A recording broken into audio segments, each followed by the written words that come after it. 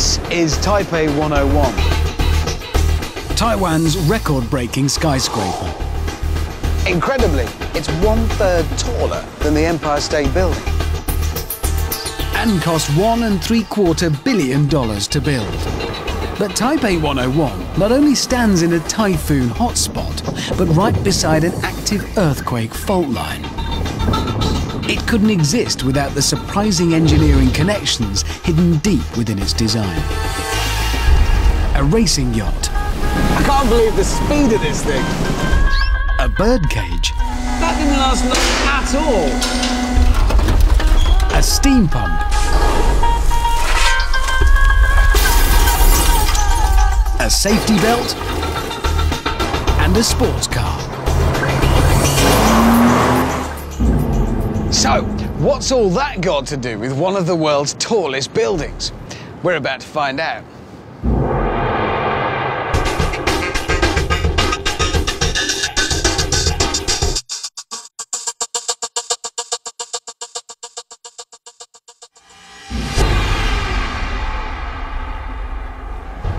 I'm on a journey to explore some of the inspirations behind Taiwan's extraordinary skyscraper.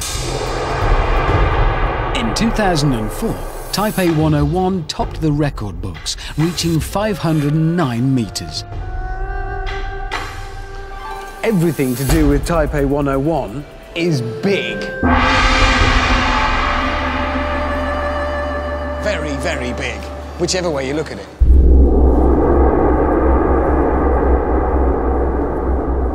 But what made modern skyscrapers like Taipei 101 possible? Bizarrely, inspiration is thought to have come from a birdcage.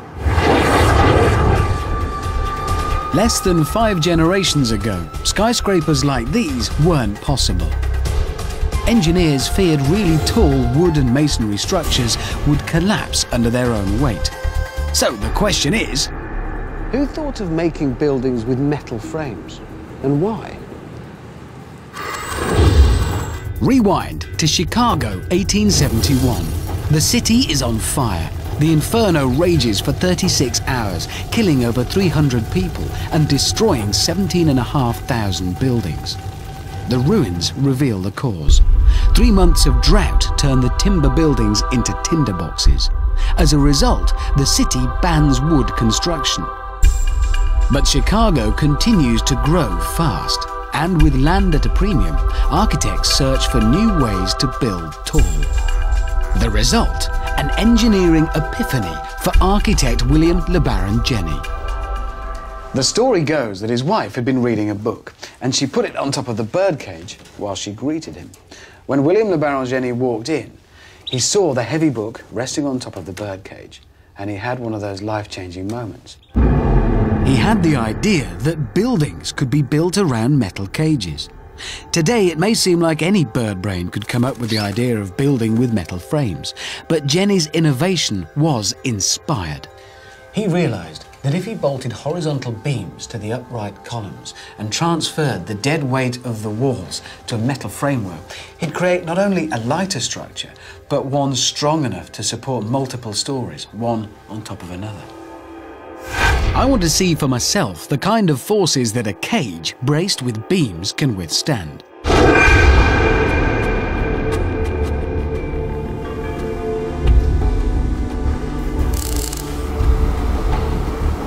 So I need some cages that I could test. In order to find out just what a brainwave LeBaron Jenney's idea was, I've come to a workshop that has, amongst other things, a 25-ton crusher on hand. Say these represent LeBaron Jenney's columns. What I want to do is see how much vertical load they can take. That's weight to you and me. First without and then with bracing.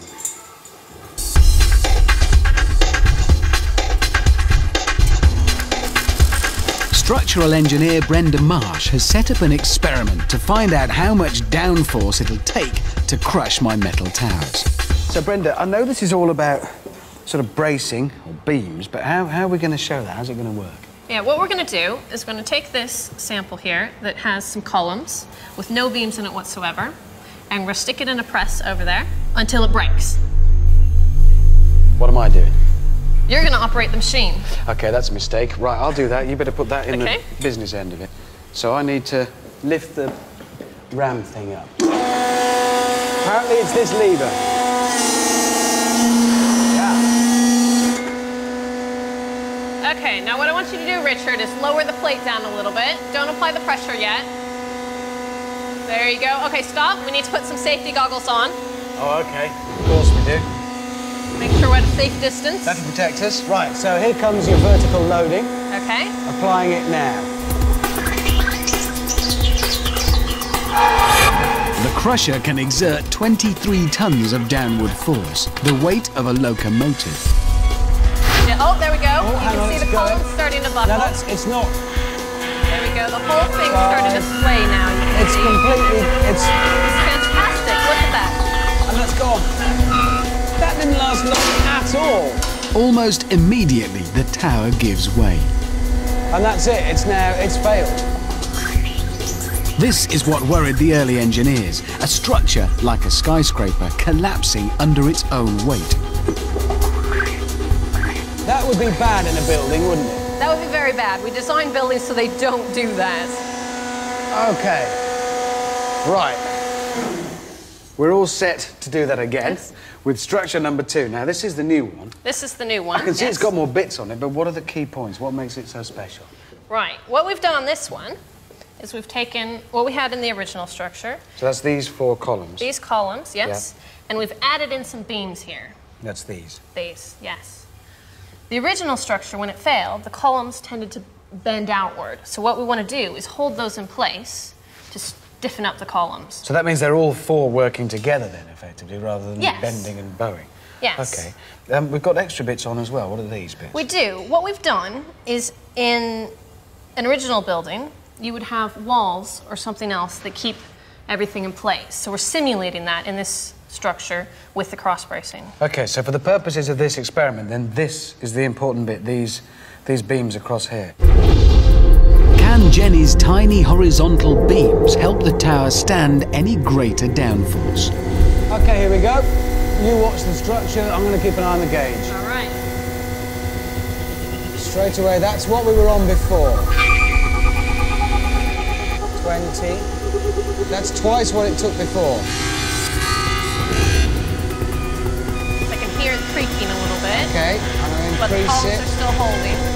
Increasing it now. The crusher piles on the pressure. It's just like adding multiple stories to a tower as you build taller and taller. 25. That's going. Oh, there we go. Started to buckle.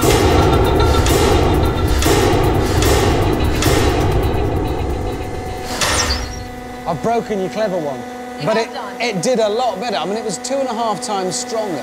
And that's exactly what we wanted to show, is that you brace off the columns and it can take a whole lot more loads. Can I say something, though? Because, I mean, instinct tells me now, tie it together, it'll work. Why? Well, it's obvious now because we've seen it. It happens all the time. But before anyone ever thought of it, it's not the obvious solution. Using his inspired idea, LeBaron Jenny builds the first modern skyscraper. The Chicago Home Insurance Building, completed in 1885, supports its entire 10 stories on a metal frame.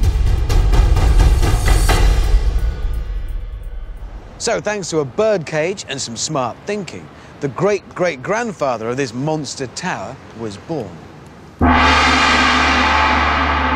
That's how the structural engineers could build this and all its record-breaking 101 floors. But it's more remarkable than just scale. This giant stands right beside an earthquake fault line and in one of the world's most active typhoon zones. Not an ideal spot for a megatower. Taipei 101 is the world's tallest building under such extreme threat from tropical storms and seismic activity.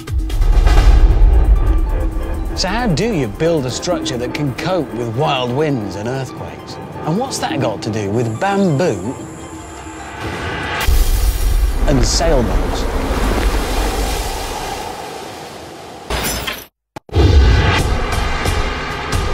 Taipei 101 stands like a beacon in Taiwan's bustling capital. But this city of over 2.5 million people sits right beside a ring of fault lines. And around once every decade, there's an earthquake. In September 1999, 2,192 were killed, 8,735 seriously injured, and 100,000 left homeless by a quake. A 12-story hotel here in Taipei City is completely destroyed. Building a 101-story skyscraper on the same fault line should be a recipe for disaster. The designers have to find a solution. Tests in earthquake simulators reveal that a building must be strong and yet flexible to avoid collapse in a quake. This is the contradiction that Taipei 101's engineers must overcome. When you build one of the tallest structures in the world in the middle of a notorious earthquake hotspot, how do you make it strong enough to stay standing, but flexible enough to withstand the potentially disastrous effects of a seismic shock? The award-winning Taiwanese architect of Taipei 101, C.P. Wang, found inspiration for his solution in nature. Specifically, his nation's long-standing connections with bamboo.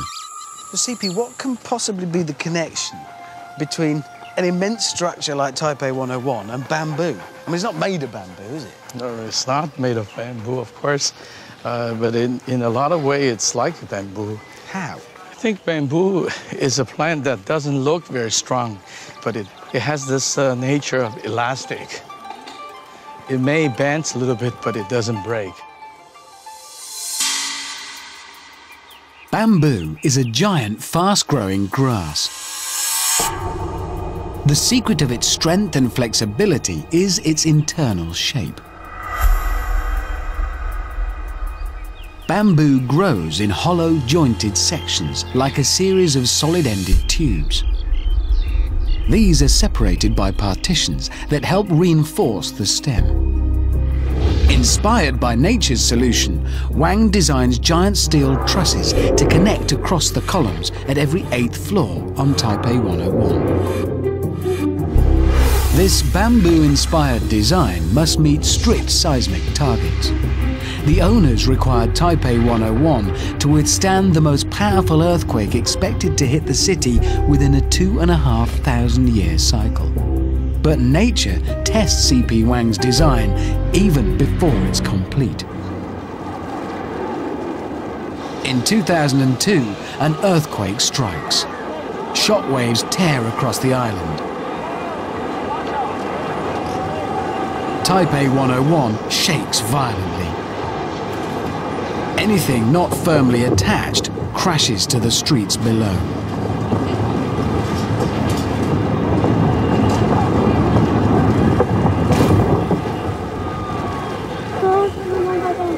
Dislodged construction cranes tragically take 5 lives.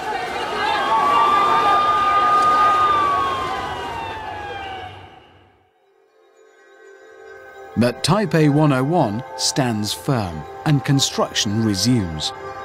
2 years later, the completed megatower is crowned the world's tallest building. But by designing a structure to withstand quakes, Wang creates a new challenge.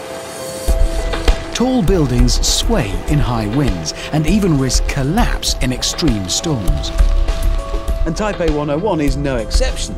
In fact, it's not just windy, it's smack bang in the middle of a typhoon hotspot. Typhoons, Asian hurricanes, can batter Taiwan 3 or 4 times a year. In 2007, 160-kilometer winds kill 9 and cause $100 million of destruction. To keep Taipei 101 standing in a superstorm, C.P. Wang turns to an engineering solution developed 3,500 years ago.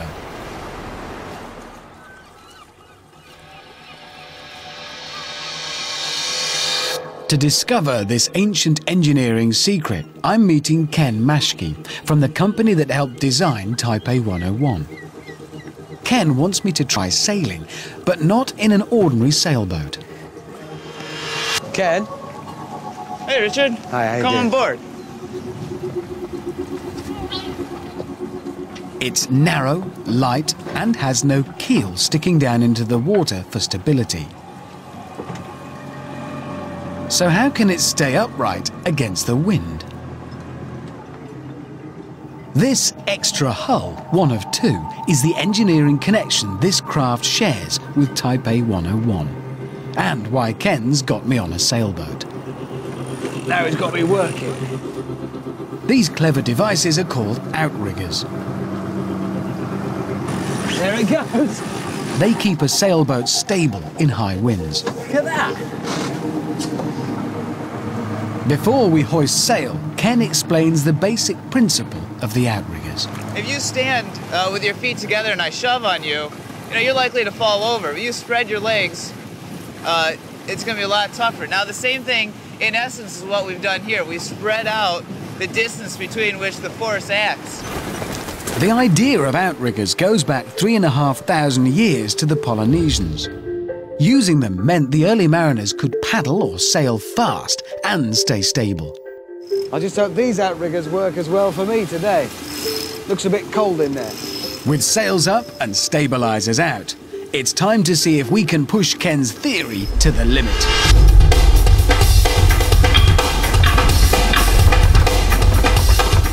I can't believe the speed of this thing. Today, using outriggers like these, yachts can sail across the Atlantic in just 4 days. Can this go over? Yeah. Would you mind awfully if it did? When it works, it really works. I can see how these outriggers work on a boat, but the same theory on a building. How? The outriggers are part of the wind-resisting system, which includes a central core that's very stiff, but not stiff enough by itself. So we add these outrigger trusses to transfer force out to the exterior columns, like the pontoon that you're standing on right now. We can take the outrigger idea and apply it all the way up the building. So actually in Taipei 101, we have outriggers every 8 floors.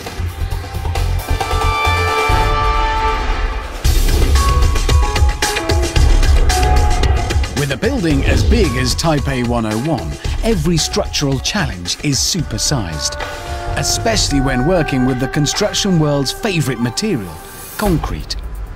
Every floor on Taipei 101, including the 101st, is concrete.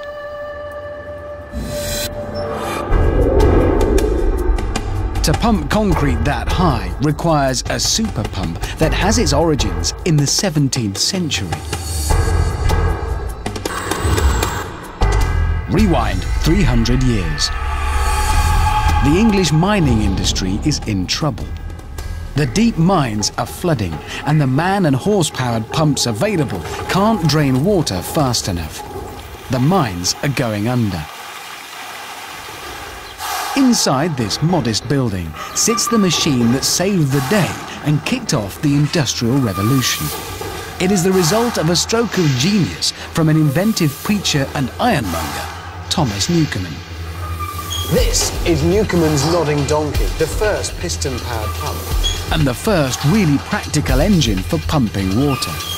Newcomen's idea was to harness the power of the pressure difference created by a vacuum. He used it to move a piston. It works on the vacuum created by the steam when it's condensed. It works on the principle that steam occupies, say, this much space, but when you cool it and turn it back to water, it occupies a fraction of that space. So this, under here is the water, the tank, and under that is the heat. Heating it up in the boiler as steam up into that big cylinder, which is the piston. That pipe goes in to the bottom of the piston, sends the cold water in, that condenses the steam, and suddenly that huge volume of steam is reduced to just a tiny volume of water. And then atmospheric pressure outside on top of the piston is greater than the pressure inside, and it's got no choice. The piston has to come down, drawing the beam that way to do its work.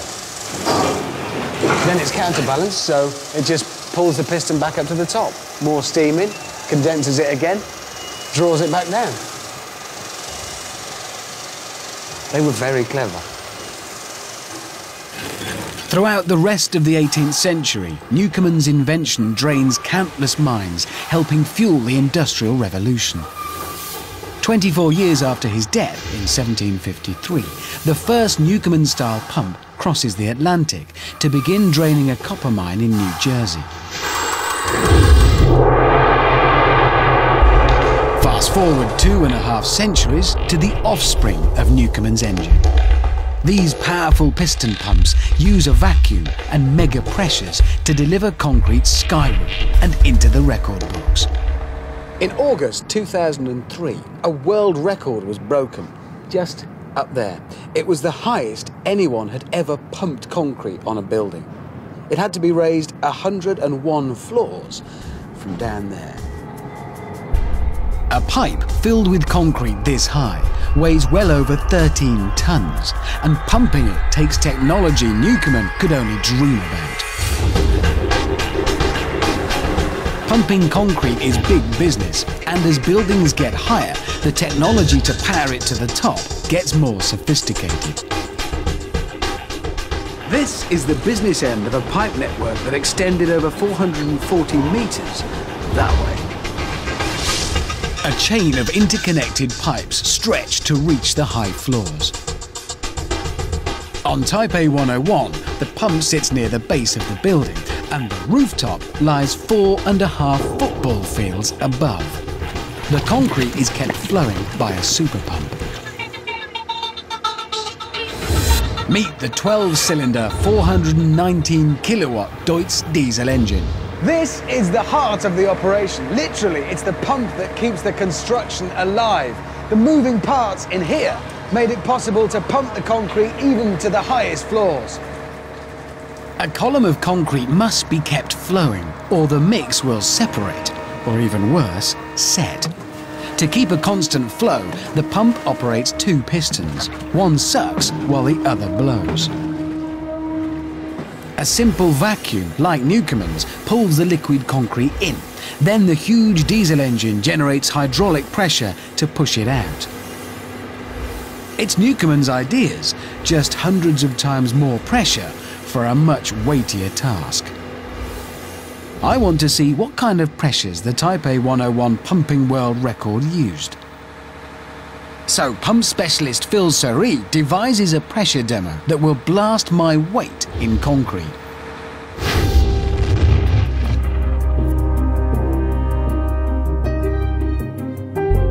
It's difficult to get your head around the kind of power and pressure that modern pumps can generate using those old techniques. So rather than just talk numbers about it all, we've come up with a rather clever way of demonstrating very graphically what that power can do. We're going to use pressure to move some concrete, but we're going to do it in a rather different way. Using a concrete missile as heavy as me, Phil and his team are going to demonstrate what 100 bar of pressure can do. 1 bar, named after the Greek word for weight, is about 1 kilogram per square centimetre, or roughly the atmospheric pressure all around us. I pump my car tyres to 3 times that, 3 bar, and that seems like a lot. Is that a firing cable? Huh? That's a cable to fire it, that's a trigger. Right. That's what I said, you trip over it. Well, sorry. I'm sorry. But this will give me an idea of what? Of what 100 bar of force is capable of doing. Taipei Tower, the pump that we used there was capable of 200 bar pumping pressure. This is only capable of 100 bar. So your pumps roughly half, twice. Your pumps can generate twice the pressure this. Exactly. Yep. And you're just telling me that because you're proud of your pump. That's what that is. Yes, I am. Yes, you yes, are. I am. This is a first for me. Obviously, I've never seen a chunk of concrete my weight fired from a cannon. Phil is keen to see how far his concrete missile will go.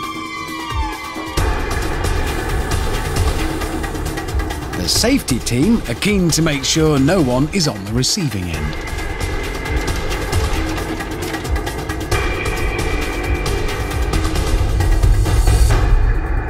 Fire.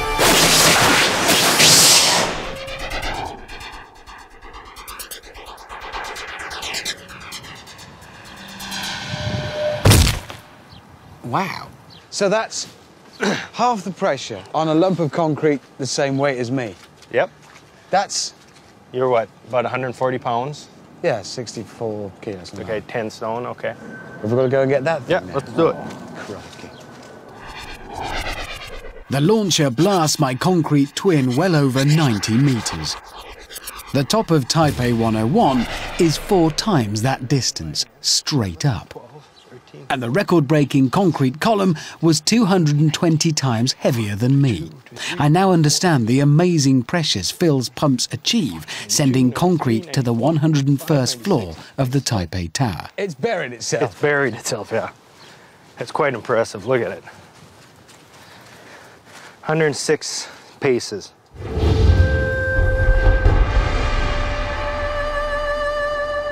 The mechanical pump has come a long way from Newcomen's wheezing steam engine. That's how they got concrete to the top. But how do you transport people to such heights safely and quickly? Which brings me to elevators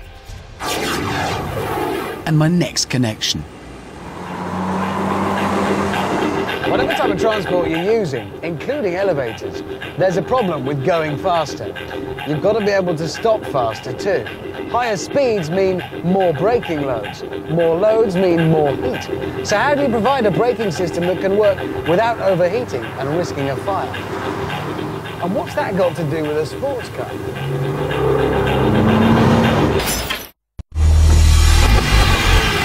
Being big and tall like Taipei 101 means lots of elevators. In total, 67 elevators are needed to keep the 10,000 people that Taipei 101 is designed for on the move. 34 are even double-deckers. But for tourists wanting a flying visit to the sky-high viewing gallery, these regular elevators aren't fast enough. The challenge is whisking a visitor like me directly to the 89th floor, super quick but super safe. This is the answer. The world's most technologically advanced elevator. Well, obviously this is a model. The real thing's bigger, so you can get in it. Digitally controlled, it has a pressurized aerodynamic capsule with shake reduction and even earthquake sensing. The designers say it also goes really fast. I want to know how fast. This elevator, one of a pair, has been officially certified by the Guinness Book of World Records as the fastest elevator in the world. And they've given it to me to play with. So, they reckon it can do the next 84 floors in 37 seconds. Ellie, when you're ready, if you would, thank you. In your own time, go. As soon as we start moving, I'll start the clock. Go. I think we've started moving. There's no noise. There's a fan. Apparently the whole lift is pressurized like an aircraft to help stop your ears from popping. Talking of aircraft, this actually accelerates vertically more rapidly than a commercial passenger airliner taking off. And my ears are now popping. Right, we're 20 seconds in, 25. There's no sense that we're going faster than the city speed limit. We're breaking the speed limit. If we did this horizontally through the streets, we'd be in trouble. There's no noise. And that's it. And that was under 37 seconds, and this is the top. The high-speed elevator launched me at over 64 kilometers an hour, almost half a kilometer into the sky. It's a long way up and a frighteningly long way down. If the elevator cables give way, it's an 84-floor drop with only the emergency brakes between you and the basement. In extreme events like this, metal brakes overheat and can fail. To hold Taipei 101's super elevators, the engineers needed a material that performs consistently, even when things get seriously hot. It's an engineering line of thought that owes a lot to the automotive industry. This is a high-performance Porsche Boxster S and my next connection. Porsche was one of the first car companies to experiment with alternatives to metal brake discs. The material that performed consistently at extreme temperatures was ceramic. Their tests report the ceramic disc brakes don't get as hot as metal and can even grip better the hotter they get.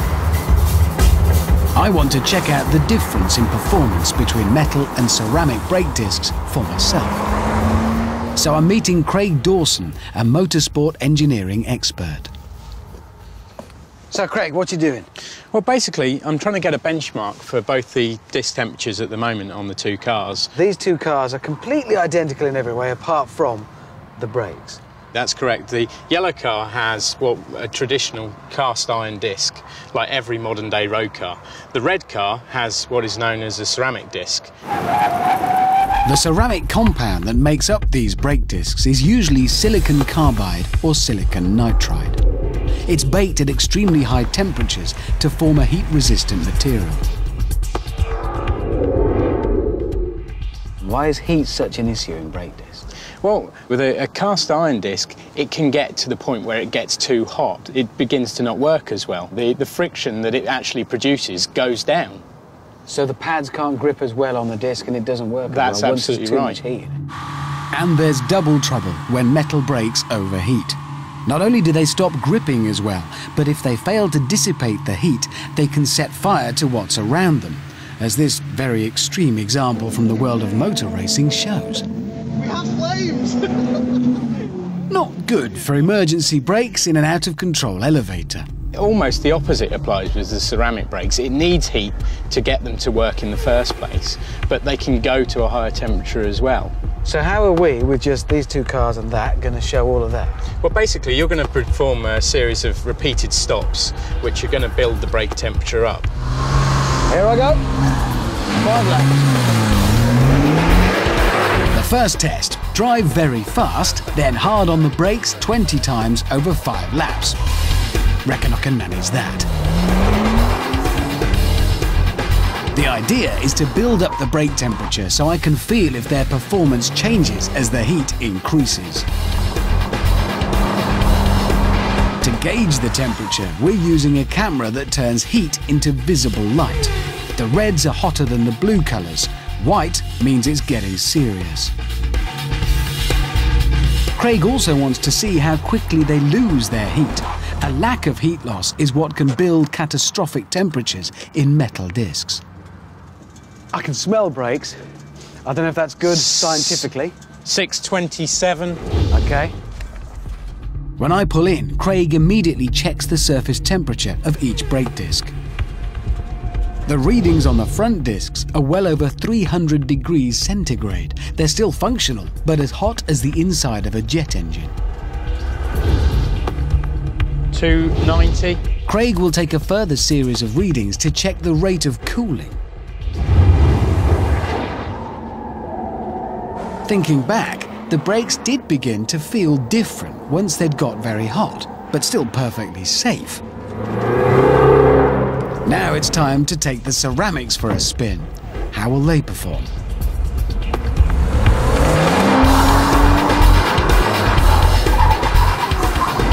To begin with, everything seemed the same. The ceramics get white hot on the heat camera with my multiple braking. But then I notice a difference. The brakes feel really sharp each time I use them, even as they heat up. Every brake is as good as the first.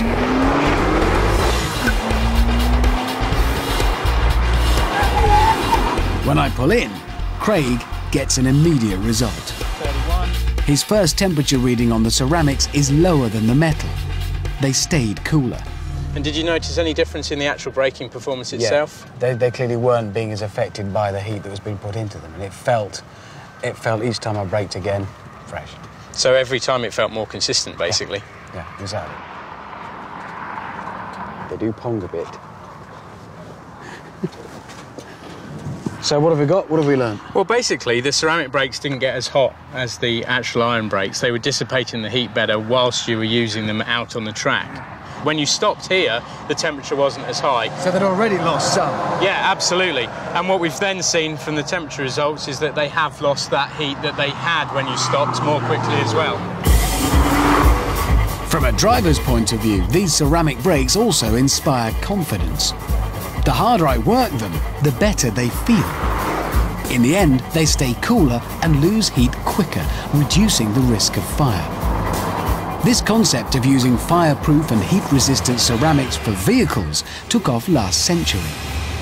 Rewind to 1981.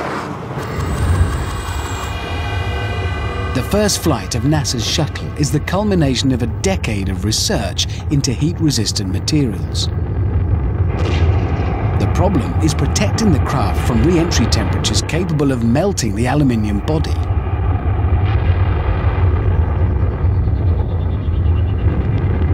Using a compound based on sand, aerospace engineers Lockheed Martin develop a new silica ceramic insulation.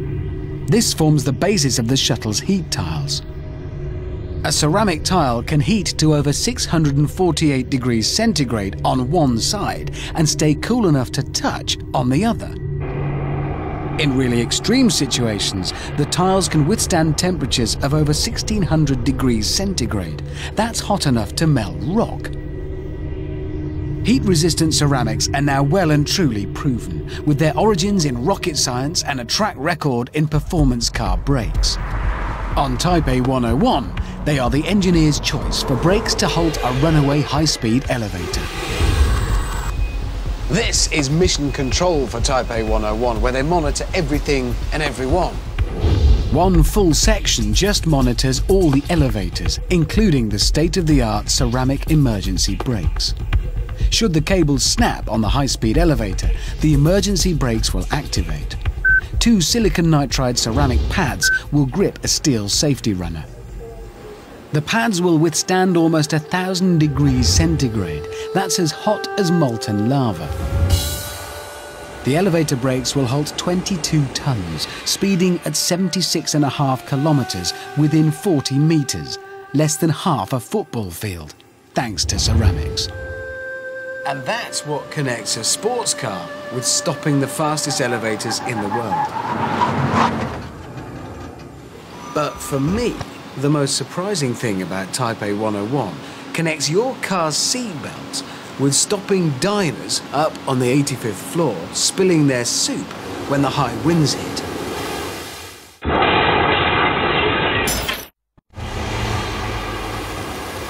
The threat of tropical storms hangs over Taipei 101.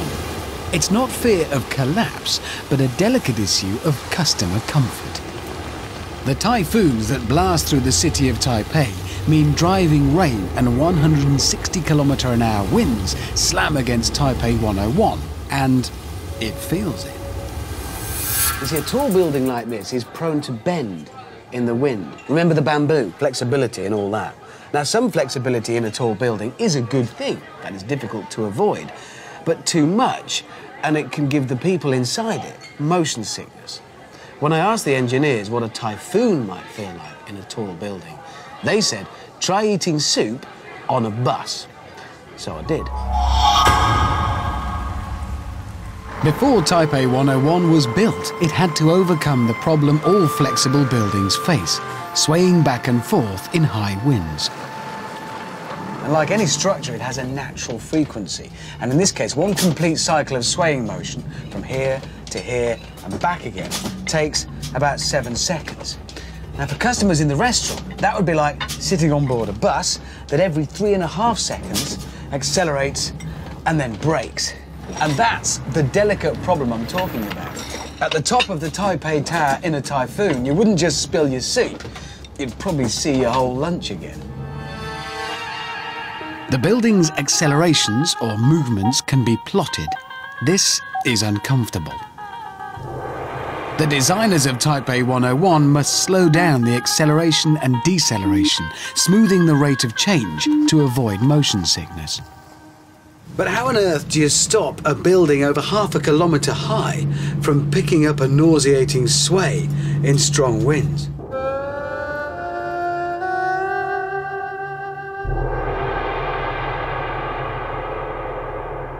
This is how. The world's largest and heaviest damper, suspended between the 92nd and 87th floors on 16 huge steel cables.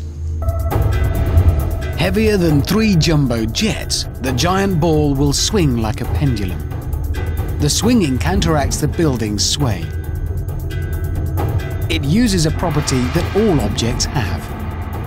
It's called inertia. If something is stationary, it wants to stay still. If it's moving, it wants to carry on. The desire of an object to keep doing what it's doing is inertia at work. Back in the 1950s, a researcher at Cornell University encountered the destructive side of inertia. His name was Hugh de Haven. After surviving a serious air crash, de Haven was motivated to study collisions. As surprising as it may sound today, back then, the common belief was that you were better off being thrown free in a car crash. De Haven realized the damage was done as passengers fly loose and impact their surroundings, and that inertia was the culprit. But restraining them would protect them. In 1951, Hugh de Haven files a patent for the 3-point seatbelt, and car passenger safety leaps forwards. 2 decades later, the inertia reel safety belt is introduced, initially by Volvo and Ford. It leaves you free to move around, only locking under sudden movements. It uses the very same property of inertia that Hugh de Haven realized caused injury. Inside an inertia seatbelt sits a heavy steel ball. When a car is in a collision, the inertia of the ball means it will move independently. The moving ball hits an arm that pushes up and triggers a process that locks the belt. Inertia is also harnessed in the giant 600-ton steel ball suspended at the top of Taipei 101. When the building sways, it swings like a giant pendulum. It then pushes against oil-filled shock absorbers or dampers that dissipate the sway. I want to check out the damper for myself, so I have permission to go into a construction area underneath it. It feels a bit like caving, except I'm in a tunnel over 80 stories up. Wow! Here it is, the heart of it. 6 meters in diameter and made up of 41 separate steel plates. Only now do I get a sense of what a radical and inspired idea it is. Suddenly, now I see it, I understand much better about how it works. This massive ball, this weight, sits here in the middle of the building, and as the building starts to move, at first the ball resists that movement. Then it starts to move, but that's where these come into play. And they're kind of like the shock absorbers on your car, only massive. And as the ball moves, these absorb the energy, they soak it up. And all of this is happening. Hundreds of tons of steel swinging about, 80, 90 stories up. C.P. Wang, the architect of Taipei 101, has his own demo of the damper at work. So I went to meet him at the top of his award-winning building. When wind hits the building really moves. Yeah. It starts doing all that for a long time. It makes people uncomfortable working in the building. So what we have designed is this. If you would please take that down. Okay. And this is more... Replace this with this. Yeah, the purpose This is has got a ball in it.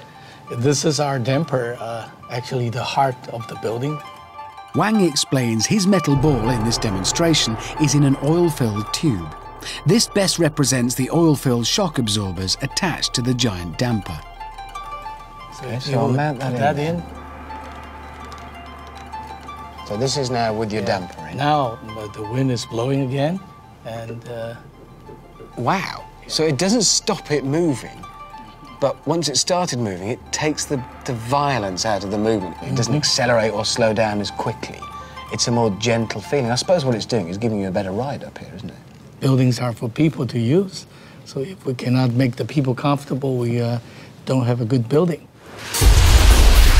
On the 3rd of October 2005, Typhoon Long Wang blasts hurricane-force winds across Taiwan and presents the damper system with its first serious test. This film shows the ball in action as the 110 km/h winds blow that day.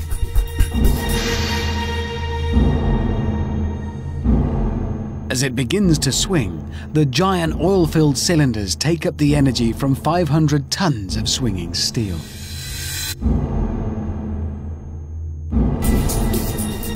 This extraordinary footage, filmed on a cell phone, reveals the ball damping 545,000 tons of skyscraper as she sways in the typhoon.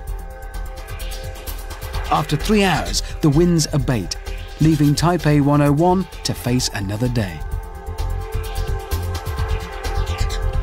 So, thanks to scientists from the past understanding inertia, today anyone can enjoy soup in a storm at the top of one of the world's tallest buildings. Looking down, watching the bustle of daily life on Taipei's city streets, it's hard to comprehend the incredible feats of design and engineering that went into making this extraordinary tower possible. Taipei 101 reaches skyward thanks to a birdcage. It's built to beat earthquake and typhoon with inspiration from bamboo and ancient outriggers. It uses Industrial Revolution-style piston power for world record concrete pumping. It calls on high-tech ceramics to stop the world's fastest elevators. And is inspired by the inertia seatbelt to have storm-beating stability. Taipei 101's exceptional engineering connections mean Taiwan's record-breaking tower is one of the modern world's most spectacular construction icons. From down here, there's just no getting away from the size, the sheer presence of Taipei 101. Now, where's my moped? There was a grey one like that, but not, no, that's, that's, excuse me, is that, no, that's not mine. Why didn't I get a yellow one I could spot?